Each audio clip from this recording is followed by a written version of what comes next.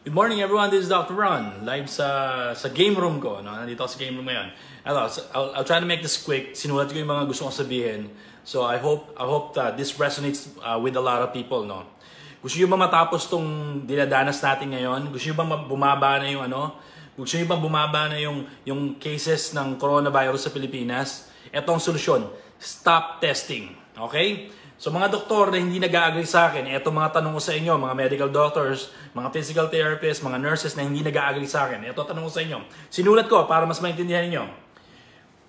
Pag ako ba, ang mga mamamayang Pilipino ba nagpa-vaccinate against coronavirus, anong guarantee na hindi na sila magkaka-coronavirus? Ano ang guarantee ninyo? Meron ba?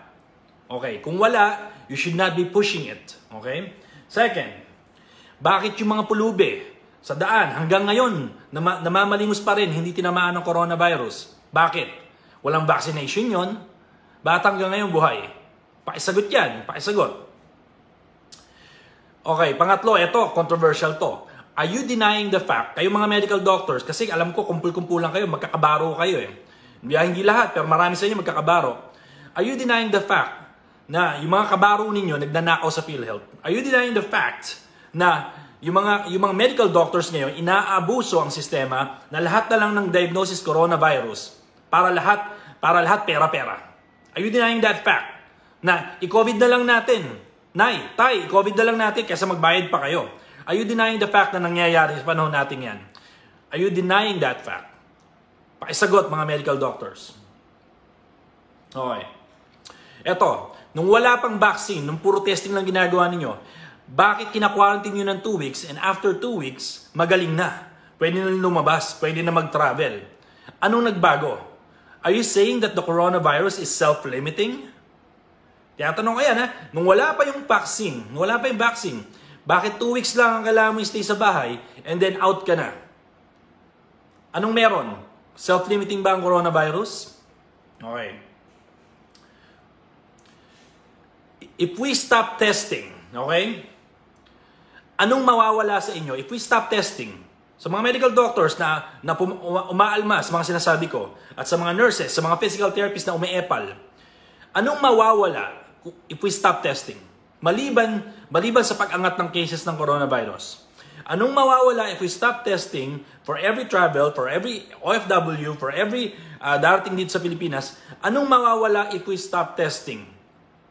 Maliban sa kurakot ninyo.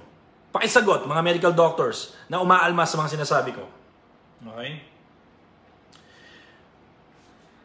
Kasi nga, ang problema natin ngayon, maraming medical doctors, maraming mga medical professionals, hindi lang medical doctors, medical professionals, dito sa Pilipinas, ang mga totoy at nene. Hindi sanay magtrabaho. Okay? Yan ang problema natin ngayon. Kaya konting hirap lang, umaalma agad, reklamo agad. Okay? Like I said, sinulat ko to, kaya para hindi ko makalimutan.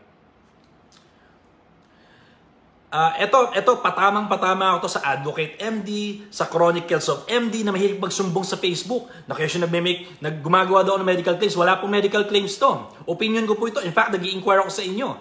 Nag-i-inquire ako sa inyo mga medical doctors na corrupt kung kaya niyo sagutin itong mga tinatanong ko. Okay? Kasi hindi lang man ako nagtatanong ito eh. Ang nagtatanong ito, maraming tao, hindi lang ako. Okay.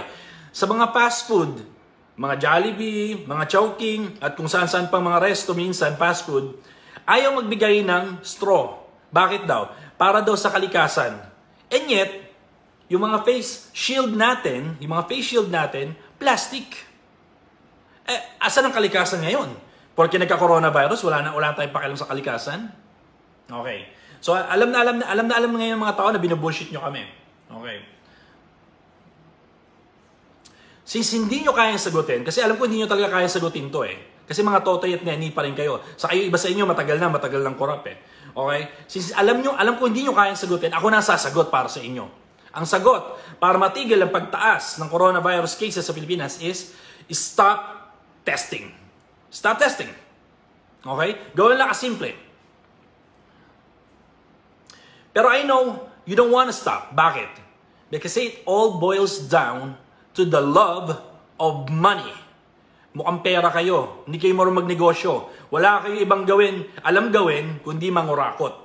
Kasi wala kayong alam sa negosyo, wala kayong alam sa buhay. You spend so much time in medical school Na pagdating sa awareness sa paligid ninyo, wala kayong awareness. In fact, wala nga kayong pakialam sa ibang tao. Ngayon, tinatanong ng iba, Doc, anong proof mo sa mga sinasabi mo? Tinatanong ko nga, di ba? Sagutin nyo nga, di ba?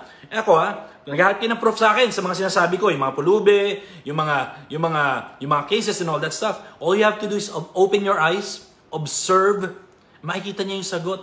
Ganoon lang kasimple. Kaya lang ang problema kasi nagbubulag-bulagan kayo kasi nga merong cha-ching, babling, dinero, mula, pera, di ba? Yun naman ang totoo, di ba? Kaya kayo nagbubulag-bulagan kasi mukha kayong pera. Okay? Alright. Since hindi nyo kayang sagutin, sinagot ko na, stop testing. If you cannot stop testing, the obvious na gusto nyo lang mangurakot. If you cannot stop testing, at the same time, kung gusto nyo talaga i-push yung vaccine na yan, sagutin ninyo. Total donation naman yan, di ba? Sagutin ninyo yung virus na yan para sa lahat ng Pilipino. Kung talagang gusto nyo yung virus, yung vaccine na yan, na mapunta sa kamay at sa katawan ng mga tao, sagutin ninyo. Like many countries outside the Philippines, sila ang sumasagot ng testing, sila ang sumasagot ng virus.